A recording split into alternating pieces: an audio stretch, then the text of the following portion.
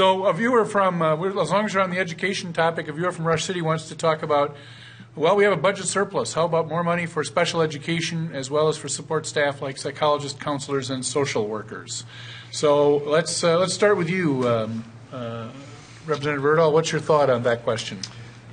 Well, first of all, unfortunately, our surplus isn't of the size that we could do that this year. I think that there are going to be some other priorities.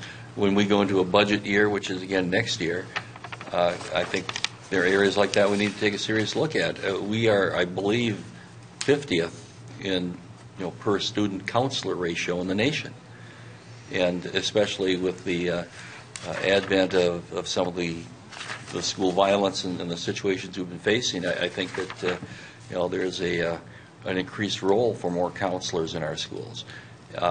Certainly funding for education is a very important thing for the state of Minnesota. It is the #1 item in our state budget, and when we come into a budget year next year, I'm sure it'll be a very high priority again. Senator? So the governor did just release his supplemental budget. This isn't a budget year per se, but we set the budget at the beginning of the biennium, which was last year for the coming 2-year cycle. But we did come into this session with a $300-some million surplus. Much of the surplus occurs on a one-time basis, so it's hard to budget for things that have ongoing obligations. We call those tails. But he did come out with a supplemental budget using some of those dollars, put most of those dollars on the bottom line, about $120 million on the bottom line, just reserve it for our credit rating or some future need. But $100-some million of that he did designate for other purposes, some tax relief. A big portion of that, $70-some million for education, K-12 education, and a good portion of that for what he's calling Safe Schools Initiative, so for counselors, other kinds of support staff, school psychologists, social workers, and I think about half of that, $30-some million for additional dollars for special ed, which is really, really important. It's a huge impact. Minneapolis Public Schools is facing a $33 million deficit. It's about 5-point-something% of their overall budget, and all of that can be attributed to the fact that Minneapolis Public Schools has to pick up special ed on the basic per pupil formula or on its own property tax. Can't go to the reserves anymore. There are no reserves left. They can do a number of other things as well, get rid of some of the central office bureaucracy and the like, but Minneapolis Public Schools spends about $118 million on special ed, and 85 of that comes from those non-special ed sources. And we have a promise that has never been kept to pick up most of special ed costs through federal contributions and state 40%. contributions. Yeah, through the feds, and 30% through state contributions, and I think we're at 18%. Supporting special ed purposes, and so it's a big deal. So a little bit of money we're grateful for, but we need to have a completely different conversation about special ed funding. And in the House, we have been talking about that, and certainly the cross subsidy, the fact that our school districts are having to pay so much more for it is a big concern. And all of the things we're talking about are important, but it comes down to what are the priorities. Again, in the great scheme of things, $300 million isn't that much money, and we're talking about tax conformity and how all of this matches up, and so it's going to come down to that. What are the priorities? What can we do with the money we have?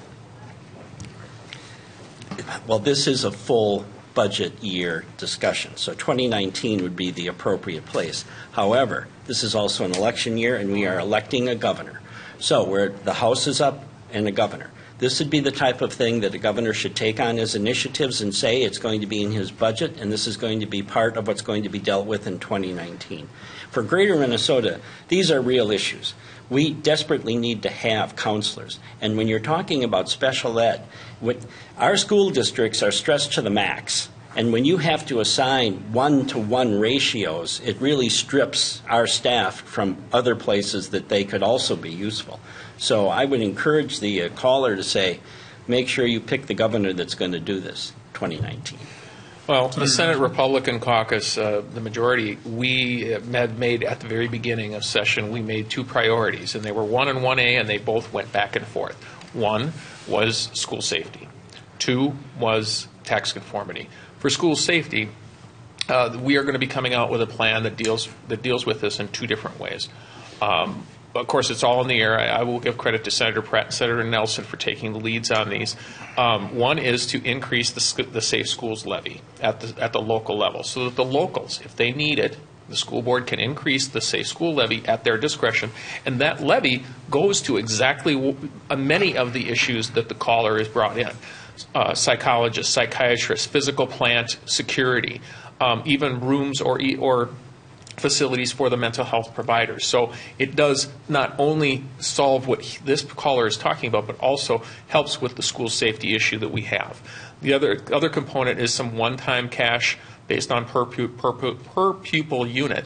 And I'm not on any education committee, so I sort of tried to understand everything that happens here. But I think a one-time cash infusion, again, to provide school districts additional funding to be able to provide safe schools is something that we as a caucus, as a majority, believe in. We don't believe in going in other directions other than school safety. And if we're going to focus on it, that's what we need to spend the money on.